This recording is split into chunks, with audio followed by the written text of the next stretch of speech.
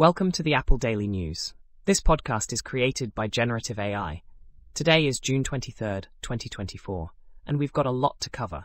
From delays in Apple Intelligence to new logo designs and regulatory challenges in the EU, there's plenty to discuss.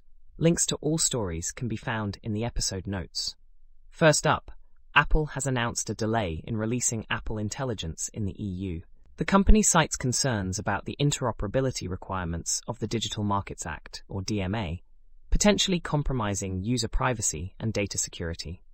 Apple is currently working with the European Commission to find a solution that would allow them to deliver these features without compromising safety. This delay has sparked speculation about Apple's motives and its stance on user privacy, especially given past controversies regarding data sharing. Some critics suggest that Apple may be out of touch with reality and losing consumer trust, viewing the company as just another big tech giant prioritizing its interests over user concerns.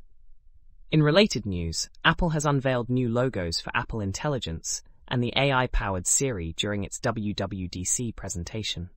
These logos are designed to appear friendly, unthreatening, and deliberately non-anthropomorphic.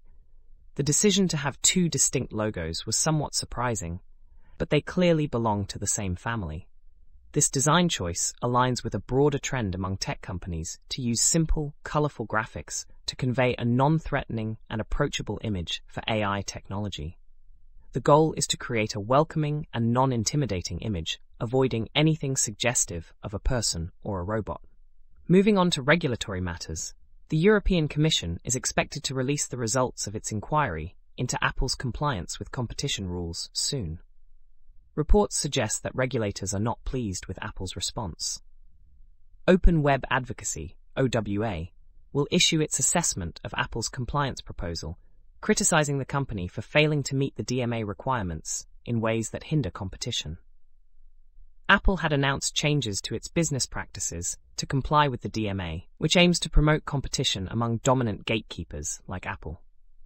The OWA report calls for extensive changes, including allowing third-party browsers to compete fairly on iOS devices and removing App Store rules that hinder competition. The report urges the European Commission to enforce the DMA and compel Apple to comply, improving interoperability and fairness in the mobile ecosystem. Lastly, Apple has decided not to roll out new software features to their EU user base due to uncertainty around compliance with DMA rules. This decision has sparked various opinions.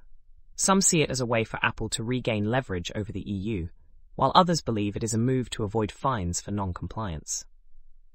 The EU's DMA rules aim to regulate tech giants like Apple, but withholding software could lead to user dissatisfaction and potential shifts to Android devices. Critics argue that the DMA may result in delayed software releases and hinder innovation. Apple's decision is seen as a strategic move to protect their ability to innovate and maintain user trust amidst regulatory challenges. The timing of Apple's announcement following the EU's scrutiny over DMA compliance suggests a brewing conflict between the two entities. This situation highlights the complex dynamics between tech companies, regulators, and user experiences in the evolving digital landscape. First up, Apple has announced a delay in releasing Apple Intelligence in the EU. The company cites concerns about the interoperability requirements of the Digital Markets Act, or DMA, potentially compromising user privacy and data security.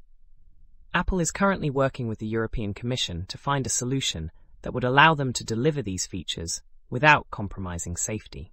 This delay has sparked speculation about Apple's motives and its stance on user privacy, especially given past controversies regarding data sharing. Some critics suggest that Apple may be out of touch with reality and losing consumer trust, viewing the company as just another big tech giant prioritizing its interests over user concerns. In related news, Apple has unveiled new logos for Apple Intelligence and the AI-powered Siri during its WWDC presentation. These logos are designed to appear friendly, unthreatening, and deliberately non-anthropomorphic. The decision to have two distinct logos was somewhat surprising, but they clearly belong to the same family.